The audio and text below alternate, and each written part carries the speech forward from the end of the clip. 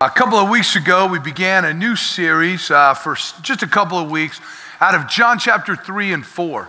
And we focused kind of as a starting off, a jumping off point in a Greek word that's dei, D-E-I, and it is typically translated as must.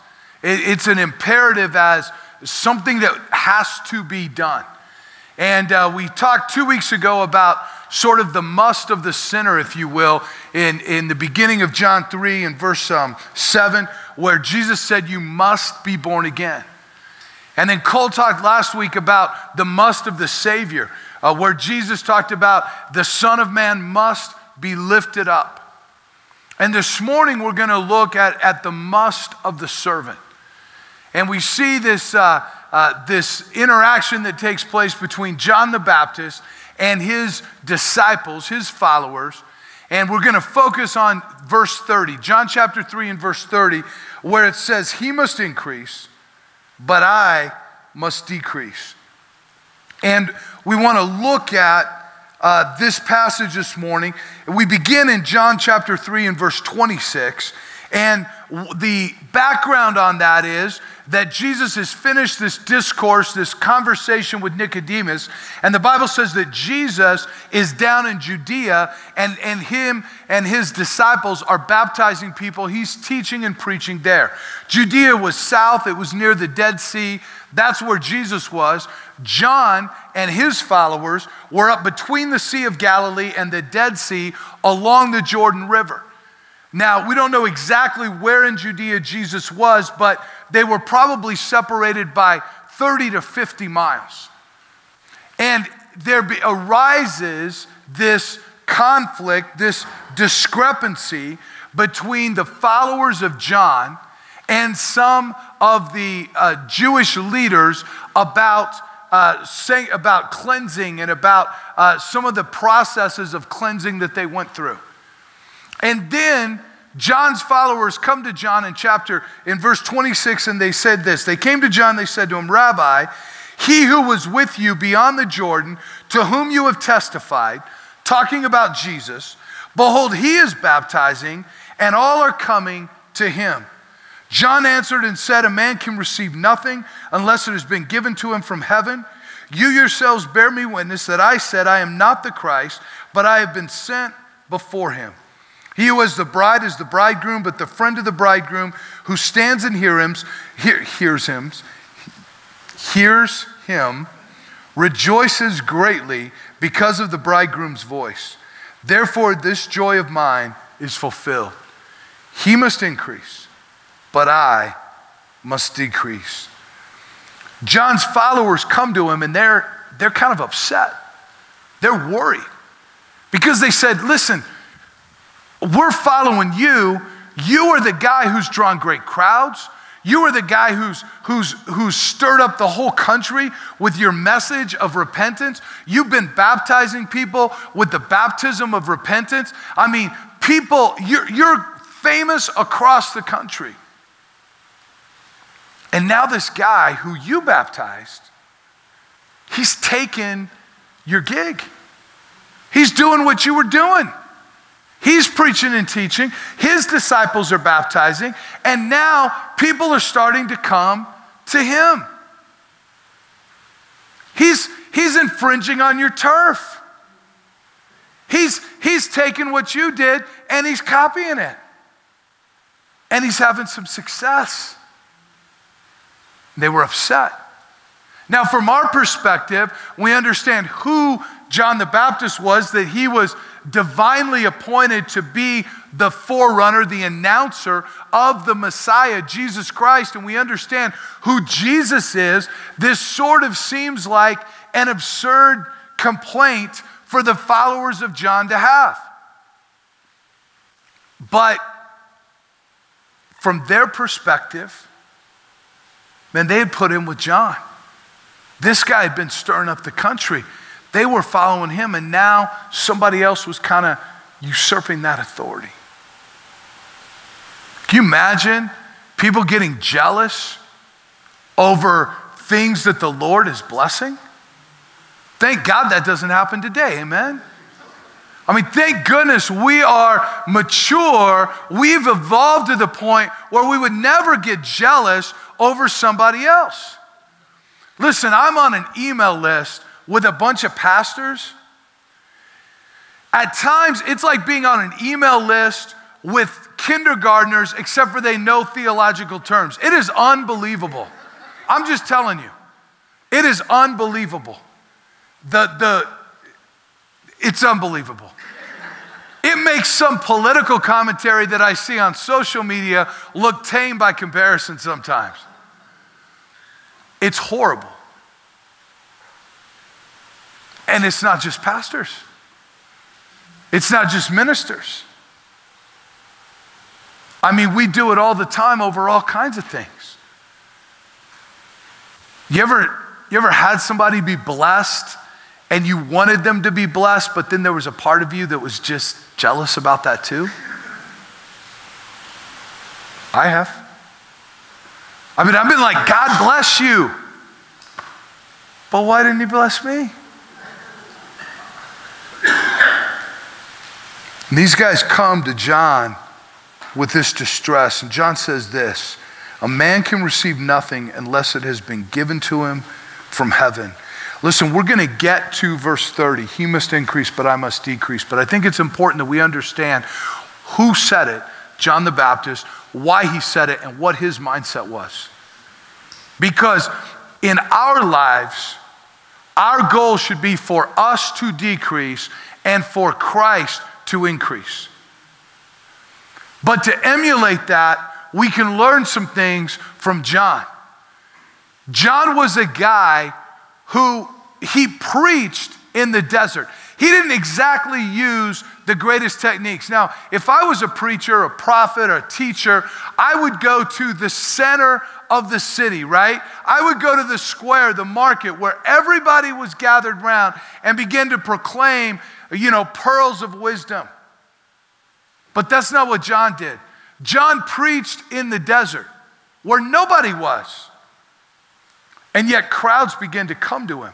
Hundreds of people, then thousands of people, to see this guy who wore kind of crazy clothes. And I think John probably just had an odd look about him. When I picture John, I picture that kind of preacher / Unabomber look. You know what I'm saying? Where his beard's sticking out and his hair's sticking out. He's wearing camel hair with a leather strap around it. This guy eats bugs and honey. That's his diet. And he's like, and I don't really think of John as like sitting down with his hands folded. I think this guy's up and in your face. Now that may not be true, but the description that we get in Scripture is pretty close to that. And this guy, he's not preaching a message that you would think would draw a bunch of people. He's not saying, hey, God loves you and God cares about you. He did proclaim the love of God, but he said, you need to repent. You guys are snakes and vipers and sinners, and you need to repent. And he was in your face, and people were coming. But that message was not born out of arrogance or pride. John was a humble servant of God. He said, listen, nobody can do anything except for it comes from heaven. He's got to increase. I've got to become less. Proverbs says this about humility: pride goes before destruction, a haughty spirit before a fall. Better, listen to verse 19. Better to be of a humble spirit with the lowly than to divide the spoil with the proud. Look at verse 19. This is Proverbs, compiled by Solomon, the wisest man who ever lived, inspired by the Holy Spirit, preserved by God's providence for us today. This is God's word to you. It's God's word to me. And God's word to you says, it is better to be humble with the lowly than divide the spoil. What's dividing the spoil? That was the result of victory. In a battle, when they would fight somebody, they would defeat a city, they would take out all their treasure. That was the spoil. And then they would divide it up. That sounds like something I would like. The fruits of victory. You're better to be humble with the lowly than to divide the spoil with the proud. That is what God thinks about pride and humility. That gives you some insight into how seriously God takes the attitude of our heart as it relates to this thing of pride. We know that, pride goes before a fall. So I don't want to get too prideful, but you know what? Given the chance to divide the spoil, aren't we always right in the middle of that? But Proverbs says you're better to be with the lowly.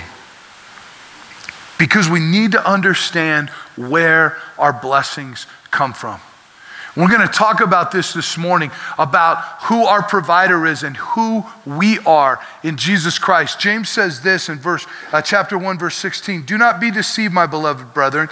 Every good gift, every perfect gift is from above and comes down from the Father of lights, with whom there is no variation or shadow of turning. Of his own will, he brought us forth by the word of truth, that we might be a kind of first fruits of his creatures. You know what the problem is with mankind? What the problem is with us? Is God has set up this world to use us as his tools and his instruments. And I was thinking about that in relationship to James chapter 1. Every good and perfect gift comes down from the Father of lights. So I was thinking about, well, what good and perfect gifts do I think about in my life? So a lot of things, right? Like I think about relationships that I have, the family that God has given me, and I play a part in that, right? I mean, I met my wife, we fell in love, we got married, we had children. I was there, I had played a part in that. But I have to understand that those things are blessings from God. God used me. I was a tool for God's work, but that is God's work. And when I start looking at my family and I think, I did that, then I'm putting myself in the place of God. I think about it in relationship to the creation around us. I love living in Colorado. I love to go to the mountains. I love to be outside. Yesterday I did what I do, or I've done the last 2 or 3 Saturdays now. I've mowed my lawn. I love summer, but I could go with that artificial turf, I think. But I do enjoy mowing the lawn. So I get the lawn all mowed, get everything blowed off, trimmed up. And it was kind of raining off and on as I'm trying to get the lawn mowed yesterday. But then it was that kind of cool time where it's the evening and there's some dark clouds, but the sun's getting through there and my grass is still green and I haven't even turned on the sprinkler system yet. And I'm just looking across my grass and I'm like, yeah, that's right.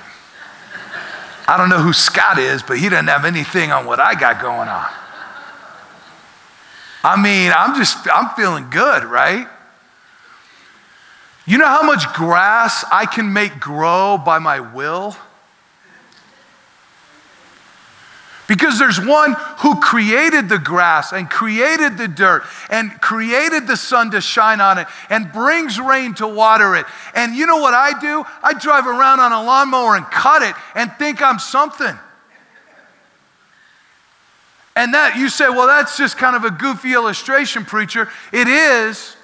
But it's sort of indicative about how we are about every part of our life if we're not careful. Because we can think we're something. We can think we're building something, we're doing something, we're creating something. When if anything that we have created or built, if we've had a part in any of that, it is simply as a tool from the one from whom everything good and perfect comes down. And so we just need to understand who supplies. It is not us. It is the provider. As followers of Jesus, and we're going to talk about this a little more when we talk about who we are, it's not that we have some kind of false sense of humility, like, well, I can't do anything. No, it's just understanding where we kind of are in the hierarchy. Listen, I'm happy that God uses me. God desires to use all of us. That's not a prideful statement. I'm thankful for the things that God has given to me, but I need to understand that those are gifts from God. Psalm 24 and verse 1 says, the earth is the Lord's and all its fullness, the world and those who dwell therein. Romans will not take the time to look at it, but it says that even us, we are the Lord's.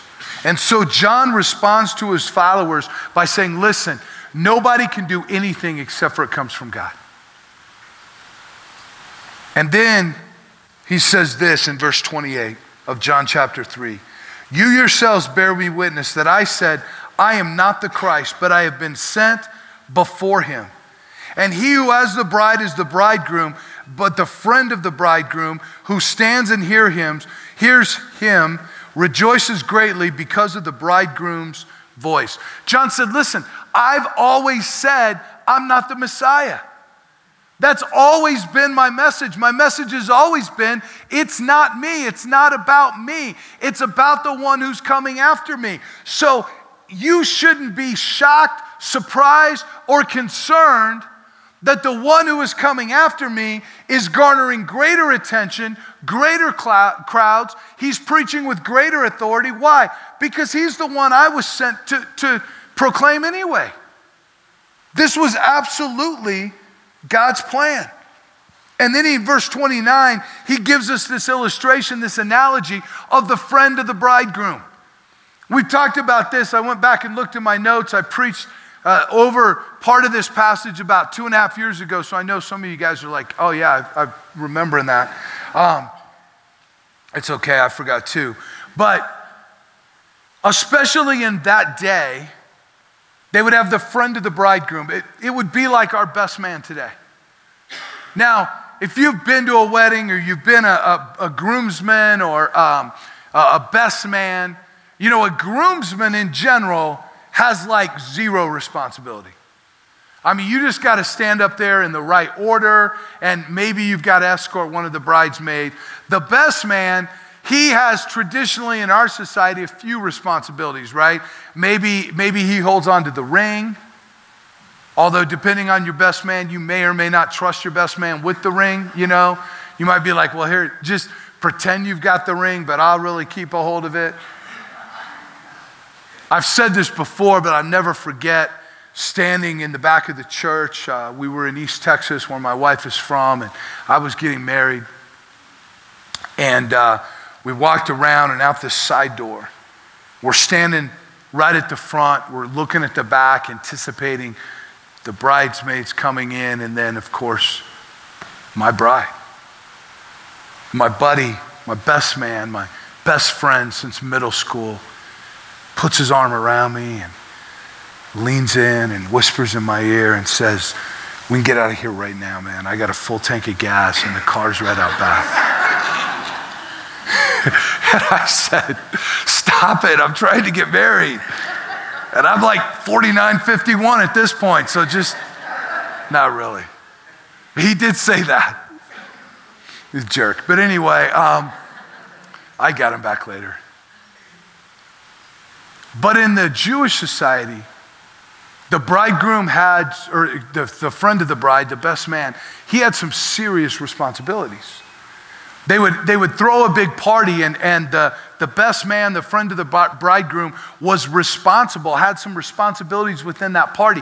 He had some responsibilities in going to get the bride. He had some responsibilities in helping set up the house, the groom's house for the marriage to come.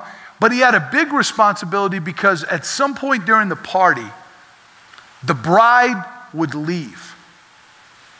And she would go to the chamber that had been prepared for the wedding night. Now, evening and night would come. It would be dark. And again, you have to think about the culture in which this was. They have torches, they have lanterns, they have candles, but it's certainly not light like we think of it. And the bride is there in the chamber, and the best man, the friend of the bridegroom, would stand outside the chamber, and his job was to guard it until the groom came. And when he heard the voice of his friend, because he's the best man, he's the friend of the groom, he knows his voice. And when he hears his voice, he knows that his responsibility is over and that the groom is coming to take his bride and that they're gonna enjoy their wedding night. And he is joyful at the coming of the groom. And John said, as the friend of the bridegroom, I rejoice when I hear his voice. And then John said, therefore, this joy of mine is fulfilled.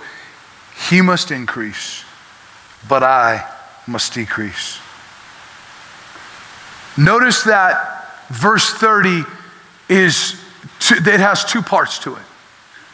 There is an increasing and a decreasing. It's not that God must increase and with it, I'm increasing too. But it's in my life, in order for Christ to fill more of me, in order for Christ to be a greater part of me, then my flesh, my desires have to be less.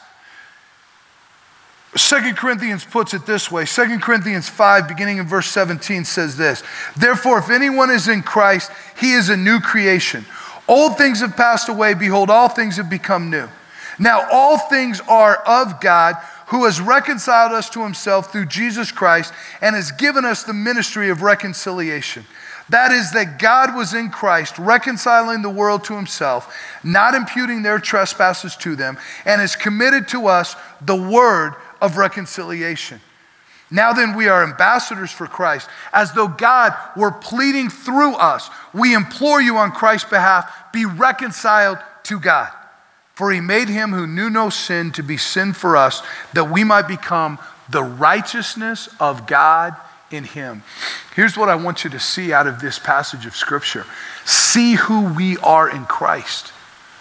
Listen, when we're talking about having a heart of humility and we're talking about decreasing, those things are a function of the Spirit and the flesh in our lives. But it's not that God is seeking to push us down and keep us down. We need to understand who we are in Christ. First, 2 Corinthians says we are a new creation. It says we have become the righteousness of God in him, in Christ Jesus. You understand that in Christ, we are somebody. In Christ, we are much more than we could ever be on our own.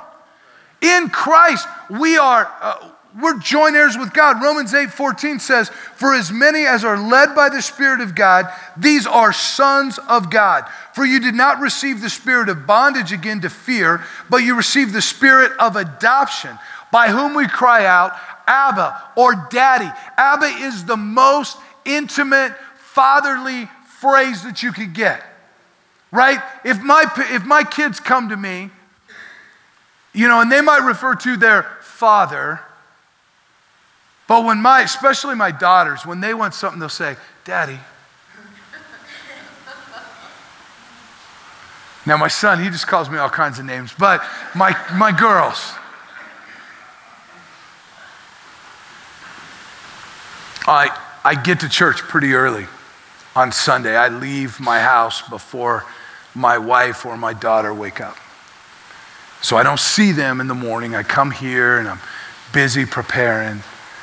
And I've trained my daughter that when she comes to church, she needs to find me, because I would like a hug from her. And most Sundays, she'll come find me and she'll say, Dad. And I know she's sucking up. And I know she's just doing that because I've trained her to do it. But you know what? I don't care. This is the picture that is painted here in Scripture between us and God. God didn't save you to put you in bondage. He saved you to free you. He said, you don't have the spirit of bondage, you have the spirit of adoption. You are a son, a daughter of God. You can go to God, and it's not a far away, it's not an arm's length relationship. And you can say, oh, sure, he's God, our great heavenly Father. No, he's daddy. It is an intimate and it is a close relationship. We are something in Christ. We are special to God. It is not, when we say he must increase and I must decrease, it's not that God is seeking to put us down. No, he loves us. He has brought us up to be a child of his. But it is important to understand where we are. The Spirit himself bears witness with our spirit, verse 16, that we are children of God. And I love verse 17. And if children, then heirs. Heirs of God, and joint heirs with Christ, if indeed we suffer with him, that we may also be glorified together. We talked out of Romans, right? And we said it's better to be humble with the lowly than to divide the spoil with the proud. But here we're told that we have an inheritance, that we are in our Father's will, that we will receive from him an inheritance, that we are so much a part of the family that we get to partake in its wealth. That's who we are in God. And I think it's important for us to understand that, because we're going to talk about how God is working in our life. And when we talk about I must decrease and he must increase, that is a function of the Spirit working in us. But it's not God saying you're nothing. It's not God saying you're my slave. It's God saying you're my son. You're my daughter. You're in my will. You're a joint heir with Jesus Christ. You're a child of mine. And the relationship is intimate. That is who we are. And then Scripture describes for us who we are becoming. We read out of Romans 8 that we're sons, that we're joint heirs. Romans 8 goes on in verse 28 and says this, and we know that all things work together for good to those who love God, to those who are the called according to his purpose. You probably heard that verse before. We love to quote that verse. We love to quote how things are supposed to work for our good.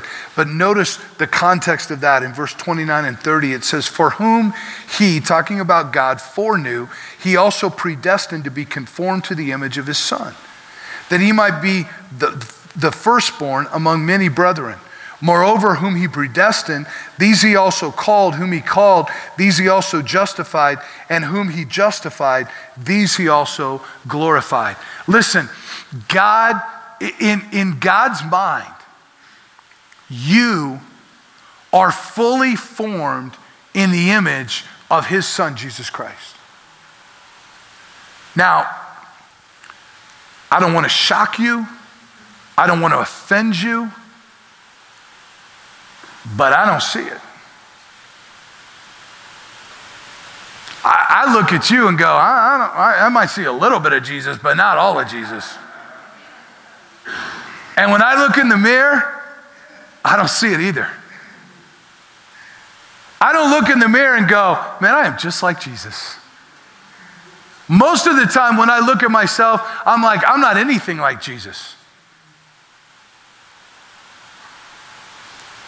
I forget the context of it, but I was talking to Cole this week, and I or maybe it was last week, and I said, I know if it wasn't for the Holy Spirit in my life, I would be a class A jerk.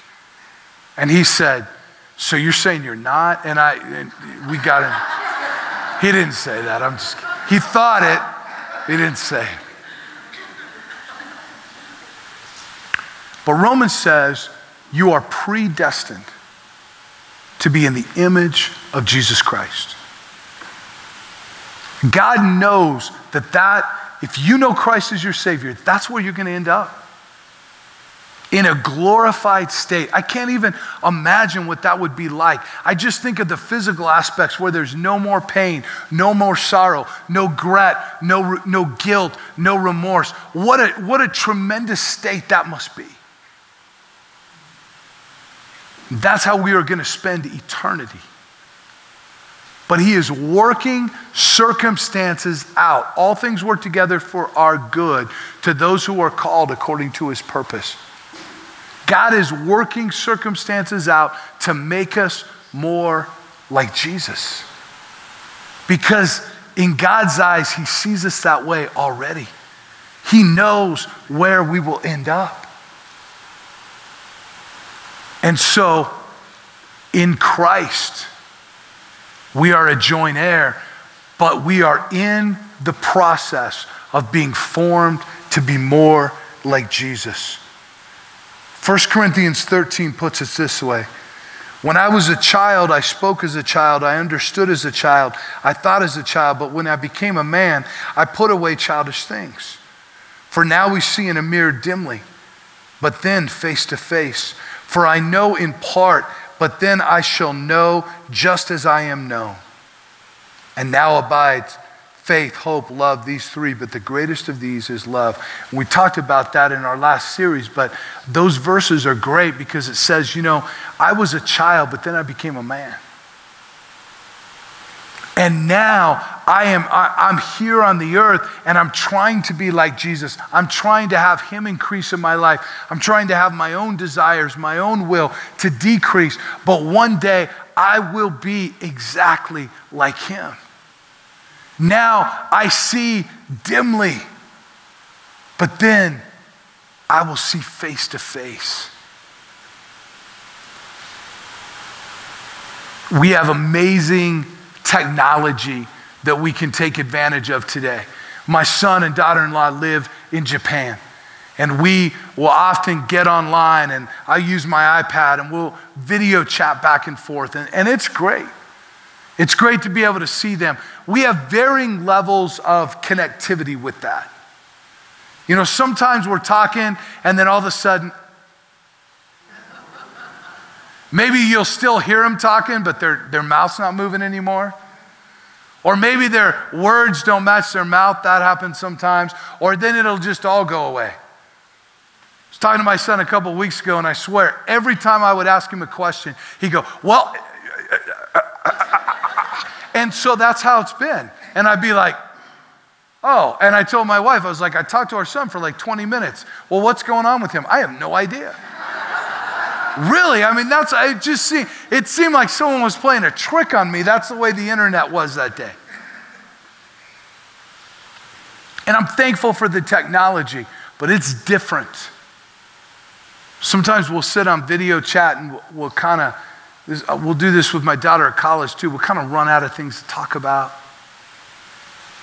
And I've thought about that. And I've thought about how different that is than when they're home. When we're sitting in the living room, we never really run out of things to talk about. It's different, right? Because we're together. And even in our technology, there's a difference from when we're separated to when we're together. And God is working on the process to make us more like his son. And we will see glimpses of it and glimmers of it. There will be times when we will not do what we desire to do, but we will do what we know God wants us to do. There'll be times when we don't react with our natural flesh and our natural nature, but we react with a spiritual nature, and we can see it, but it's not fully what it will be when we spend forever in eternity in heaven with God. God is making us to be more like his son. We call that process sanctification. The idea that he must increase and I must decrease. Very quickly as we close this morning, I want us to look at two passages of Scripture.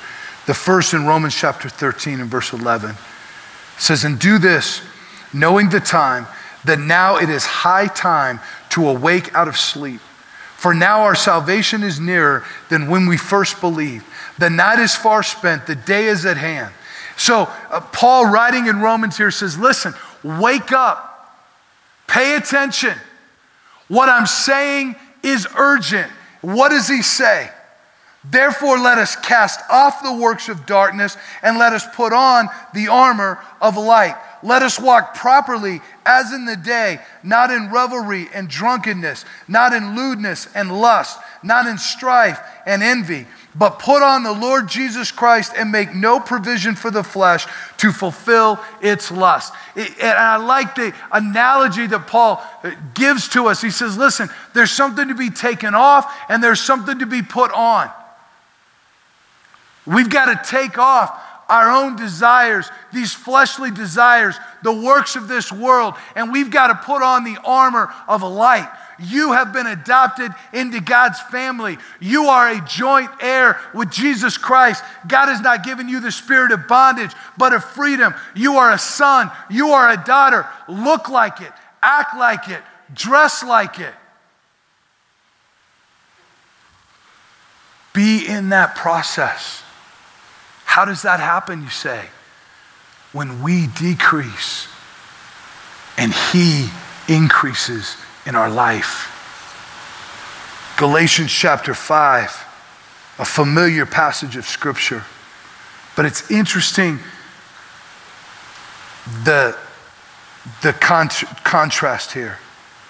"I say then, walk in the Spirit, and you shall not fulfill the lust of the flesh. For the flesh lusts against the Spirit, and the Spirit against the flesh, and these are contrary to one another, so that you do not do the things that you wish. But if you are led by the Spirit, you are not under the law." He says, look, there's a battle within us. And we can give in to the flesh. And again, we are not talking this morning about issues of salvation. We're not talking about, I've got to be good enough so that God will love me, so that I can go to heaven. Listen, that's not the way it works. That's completely backwards. Listen, God loved you because you weren't good enough. God sent His Son, Jesus Christ, to die for you because you could never be good enough and pay enough to get to God. So God did for you what you could never do for yourself. God has adopted you into His family, not because you're good enough, because He is holy and loves you. And if you know Christ as your Savior, then positionally, that's who you are in Jesus Christ, a son, a daughter of His. So we're not talking about being good so that God will give us some favor. We're talking about our response to God's favor. God loves you. He adopted you into His family. He predestined you to be in the image of Jesus Christ. That's how you're going to spend forever. How are you going to react? What you should do is love Him. Put off the works of the flesh. Put on the works of the Spirit. The works of the flesh are evident. They show themselves. Their adultery, fornication, sexual sins, their uncleanliness, lewdness, idolatry, sorcery, hatred, contentions, jealousies, outbursts of wrath, selfish ambitions, dissensions, heresies, envy, murders, drunkenness, revelries, and the like, which I tell you beforehand, just as I also told you in time past, that those who practice such things will not inherit the kingdom of God. Listen, these are the things that we need to be decreasing in our life. I've said this before, but I think sometimes when we get into adulthood, we can grow spiritually complacent. Maybe you graduate from college or you go out on your own and you think, I'm an adult. Maybe you pass some other milestone in your life. Maybe you have kids, or maybe you get to the point where your kids leave the nest. Maybe you even get to retirement. But at some point, we get to a point where we think, I've got it made. And that affects us spiritually. But according to Scripture, our lives ought to be the process of us decreasing and God increasing.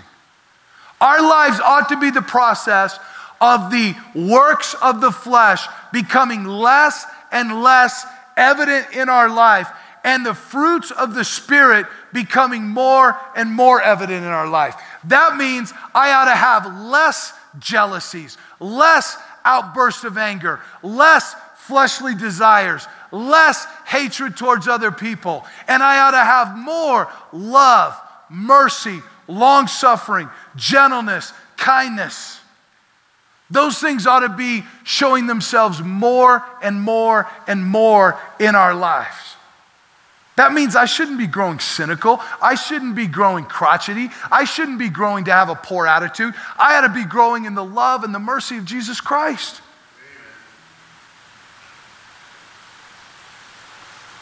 Isn't that what Galatians says? Isn't that what John said? I mean, John had experienced this great ministry. And when his followers came to him concerned about Jesus, he said, no man can do anything, but it comes from heaven. He must increase and I must decrease. This is the way it's going to work. And you know what he said in that? Look at verse 29. He said, that brings me joy. That brings me joy. It wasn't begrudging. He wasn't like, well, I guess my time's passed. It was a good run. It was great while it lasted, but now it's the other guy. No. He said, I've got joy. Why? Because God had sent the Messiah. He understood how God was working. He must increase, and I must decrease. My challenge to you this morning is this. How do you deal with the success of others? Does it bring you joy? Or does it bring you jealousy? How do you deal with God's blessing to those around you? Does that bring you great joy? Or does that sow seeds of bitterness? How about you in your life? If you know Christ as your Savior, listen, you are positionally a joint heir with God. In God's mind, in God's eyes, you're fully formed in the image of His Son. Are you progressing that way? Would someone that knows you say that you are more like Jesus today than you were a year ago? Would someone that knows you say that you are more loving and patient and merciful today than you were a year ago? Is there less bitterness? Is there less anger? Is there less jealousy? Because that's evidence of the Spirit working in our life. And if that's not the case, then we need to ask ourselves, do we not have the Spirit, or are we resisting Him in our life? Now I understand, listen, I understand we fall back, we deal with struggles. I'm not saying those things. But we ought to be able to see the progression of the Holy Spirit working and shaping us to become more like Jesus. He must increase. I must decrease. Let's bow our head this morning. Maybe you're here this morning and you're not even really sure what it means to be in a relationship with Jesus Christ, what it means to have the wrong things in your life forgiven by God, and for Him to be in that process of making you to be like His Son. Man, this morning, there's nothing more important. There's no greater conversation that we could have than to talk to you about how you can know Christ as your Savior. Maybe you're here this morning and as the word has been preached, God has just really spoken to you about some things in your life that you need to make right. Maybe there's some sin in your life that you need to confess. Maybe there's some bitterness that you need to let go of. Maybe you need to ask God to help you to overcome some things that you're struggling with in your life. Maybe today you just need to thank God for who you are in Him, for the work that He is doing in your life. I'm going to pray here in just a moment, but as heads are bowed and eyes are closed, there's people that are making their way to the back, and right back here behind the coffee bar, we've got a room where some people would love to just meet with you, pray with you about a burden that you're carrying, help you to understand how you could have a relationship with God if that's a question in your mind this morning. But as heads are bowed and eyes are closed, feel free to just stand and make your way to the back. There's some people there that would love to meet you and talk with you more about these things. God, I just thank you for your love and for your goodness to us. God, I just pray that you would help us to remember that you desire to each and every day work in our lives to make us more like your Son. God, help that to be our morning and our daily prayer, that He must increase and I must decrease. We love you and we thank you for your word today. In Christ Jesus' name we pray. Amen.